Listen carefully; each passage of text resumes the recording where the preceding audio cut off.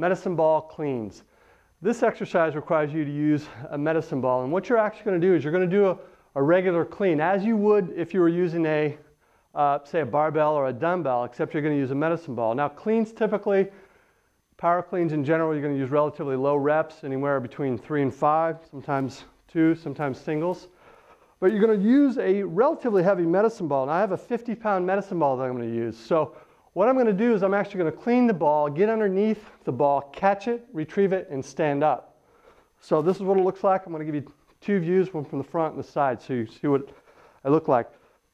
I use a relatively wide stance. Most people should use a relatively wide stance, say shoulder width or slightly wider, because you need to go down and get the ball. So I'm going to drive my hips back, go down, grab the ball, and I'm going to bring the ball up, throw it up in the air, catch it, get down underneath it, and then stand up.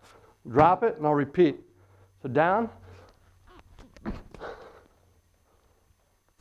So you want the ball traveling vertically straight up so that it's parallel to your body. So the ball is going to be kind of skim your body. You're going to get underneath it, catch it with your hands like so, kind of goblet style, and then stand up.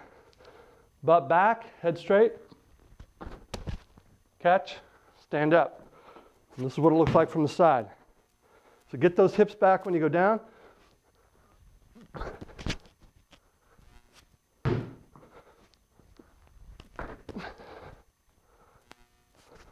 Great exercise. That's how I perform the medicine ball clean.